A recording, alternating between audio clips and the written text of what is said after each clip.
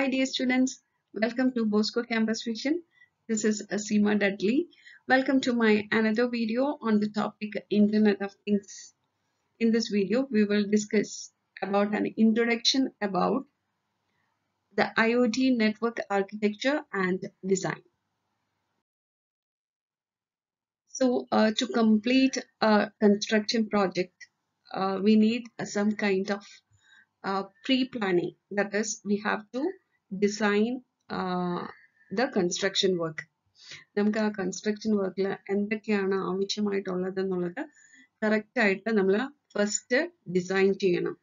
Design ചെയ്താൽ മാത്രമേ അതിൻ്റെ വർക്ക് കറക്റ്റ് ആയിട്ട് കംപ്ലീറ്റ് ചെയ്യാനായിട്ട് നമുക്ക് സാധിക്കുകയുള്ളൂ. So first we have to develop A blue print. ആ ബ്ലൂ പ്രിന്റ് കിട്ടിക്കഴിഞ്ഞാൽ നമുക്ക് ടൈം വൈസ് അത് കംപ്ലീറ്റ് ചെയ്യാനായിട്ട് സാധിക്കും.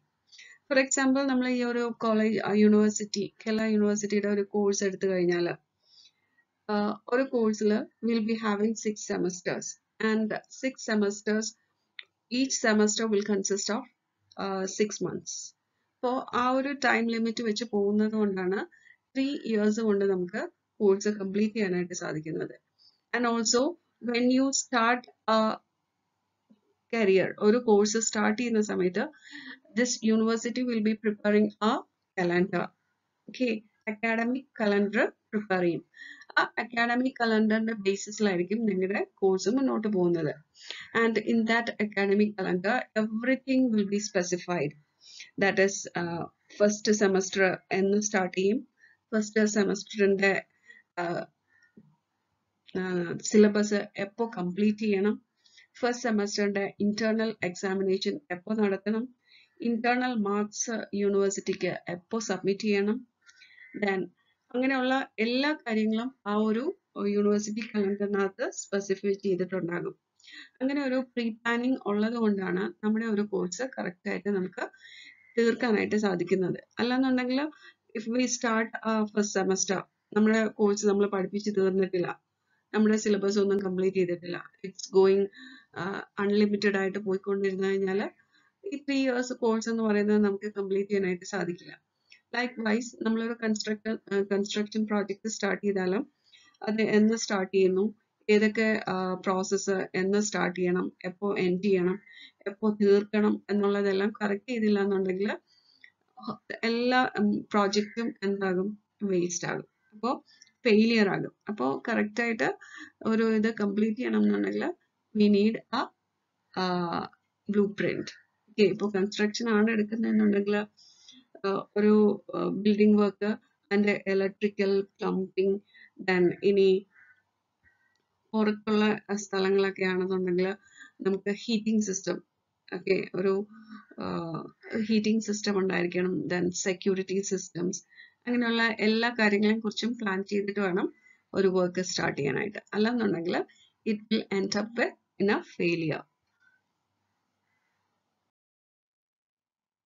When coming to enterprise IT network architecture, we know that in the past 2 decades it has changed a lot, and some may be thinking there are similarities between IT and IoT architectures, but the requirement for IoT systems are different from the traditional IT networks. We know that IoT is a combination of IT and OT. IT means information technology and OT means operational technology.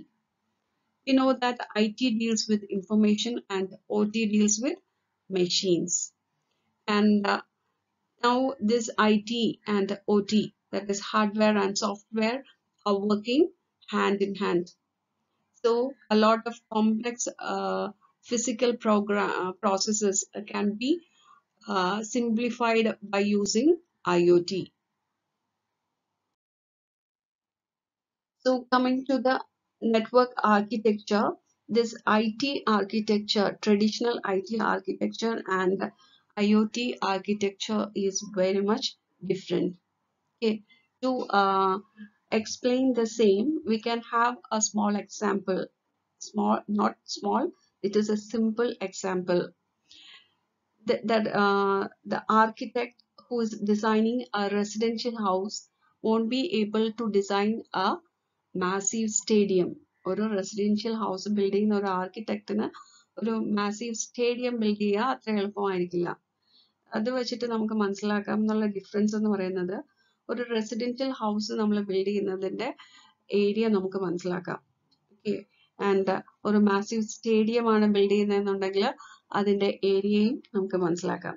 Like vice അതിന്റെ ആ ഒരു difference തന്നെയാണ് ഇവിടെ വരുന്നത്. IT എന്ന് പറയുമ്പോഴത്തേനും data തന്നെയാണ് നമ്മൾ എടുക്കുക. പക്ഷേ ഡേറ്റ എന്ന് പറയുന്നത് volume is very small. But IoT വരുമ്പോഴത്തേനും the data information is very large. അപ്പോൾ ആ large amount of data store ചെയ്യാനായിട്ടുള്ള ആവശ്യം നമുക്കുണ്ട്.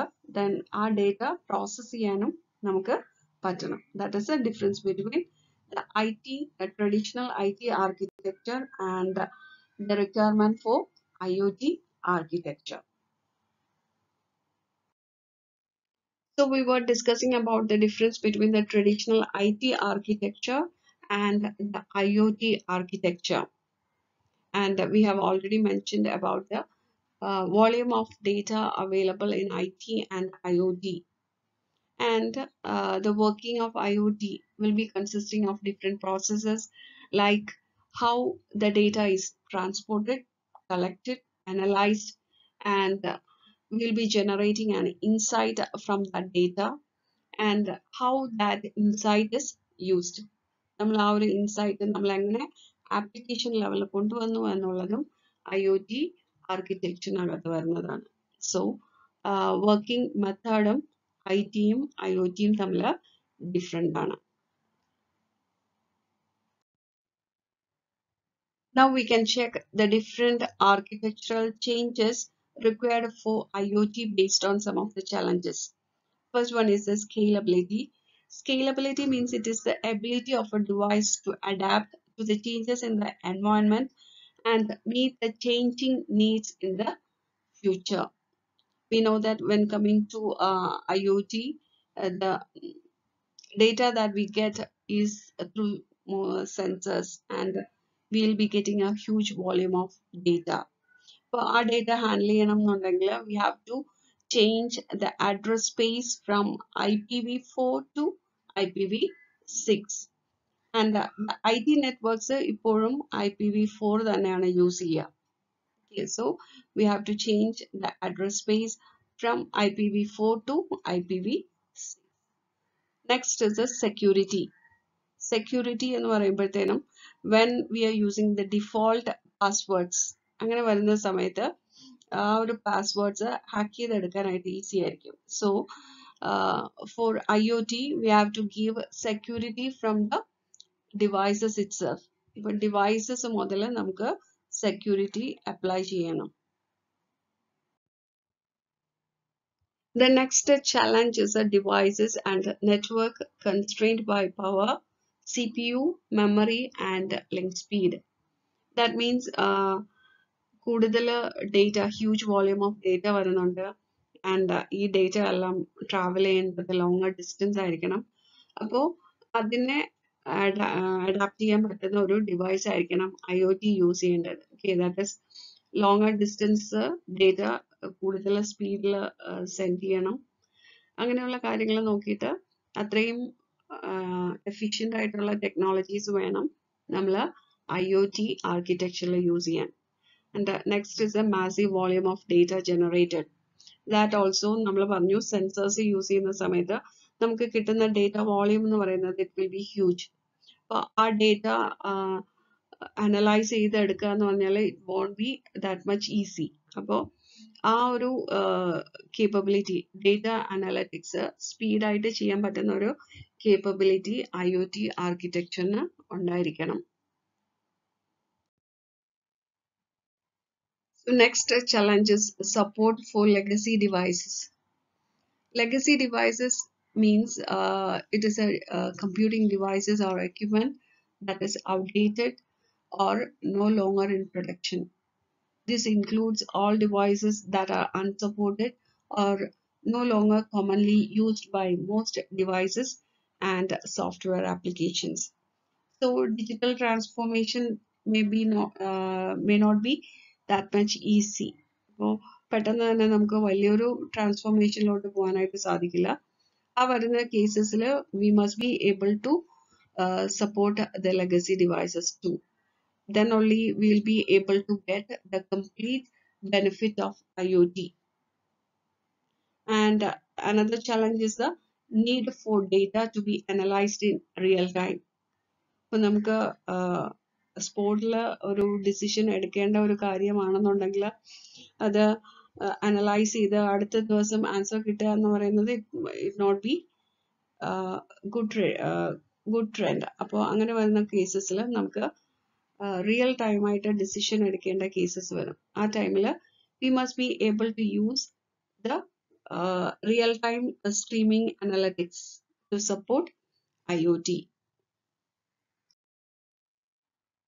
An assignment question connected with this topic is explain the different IoT architectural drivers. Complete the assignment and forward it to the email ID provided to you. Thank you.